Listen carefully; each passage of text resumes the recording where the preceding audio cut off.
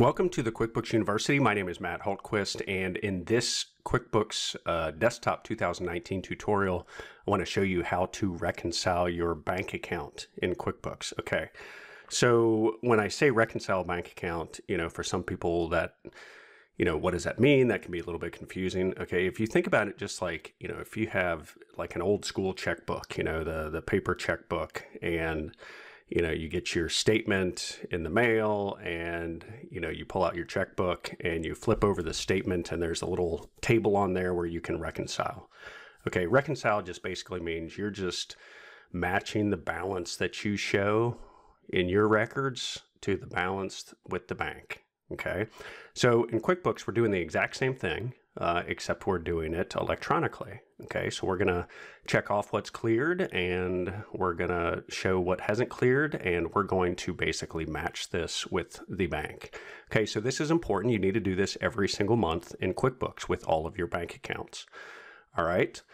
So what we're going to do to start this process, okay, so let's take an example. Is at the end of the month or whenever you're going to get your bank statement, if you still get it in the mail or if you get it electronically, okay? So you're going to pull out your statement and you're going to go over here to reconcile, all right? Now, another place you can do that is you can go down over here to the drop-down menu, Banking, Reconcile. Okay, multiple ways to get to things in QuickBooks. All right, so we're going to click on Reconcile and you'll see it brings up this box. All right, so the first thing is we want to choose the account. Okay, so it's defaulting to our one checking account, and then we're going to put the statement date. So whatever that statement date is, we're going to put that on there. This beginning balance should match what the beginning balance on the bank statement is.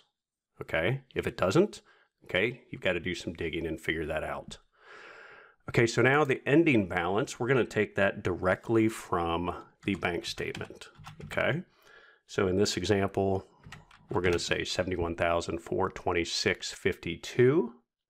Okay, and then you're going to record any service charges or any interest earned. Okay, and you're going to have to put those to the appropriate account. All right. So let's assume none. We're going to hit continue. Okay, so it's going to bring up this screen and you're going to see there are checks and payments down this side and deposits and credits down this side. So the first thing you want to do is you want to hide transactions after the statement end date. Okay. All right, so now you're going to go and you're going to look at your bank statement and you're going to see what has cleared.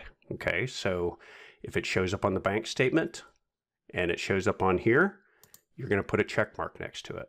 This means it's basically cleared on the bank statement.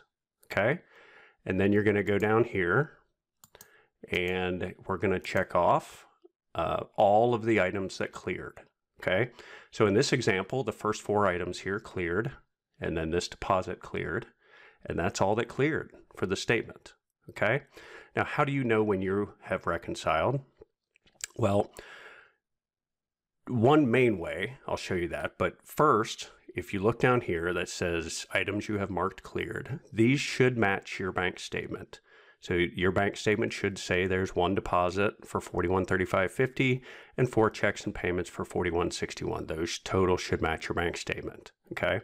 Now, the other way is right here. This difference needs to be 0, okay? That means that you have reconciled. If it doesn't equals 0 and you click reconcile now, it's going to put an adjustment in your QuickBooks. Okay, so for example, if we, that's your goal, is to get that to 0. So if we check this off on accident, you'll see that the difference is $300. Okay, you've got to go through and figure out where that is. Okay, now while you are reconciling, okay, if you need to make some changes to the ending balance or the service charges, you can click that modify and it'll take you back to this screen. Okay. If you need to go to one of these transactions, you can double click it. It'll take you to the transaction. Maybe for some reason it was from a debit card and you recorded it wrong and you just need to change it in QuickBooks. Double click it, change it, and then hit save and close. Okay, and it's going to take you back over here. Okay, so the goal is to get this to 0. Okay, now you need to do this every single month. get on a schedule, have a process, and make sure that you get this done every month. So let's say that we're at 0 and we hit Reconcile now. Okay, it's going to bring up this screen. Congratulations. You can select a reconciliation report. You can display it, print it, close it. Let's put it in display.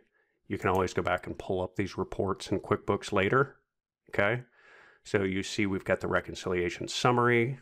And if I go to view my open window list, we've got a reconciliation detail, which shows all the details. Okay, and you're done. You have reconciled your bank statement. All right. All right, any questions, head on over to QuickBooks University. We'd love to have you become a member over there at qbuniversity.org, where I walk you step by step, just like this, on how to use QuickBooks, every aspect, and I also answer your personal questions. qbuniversity.org.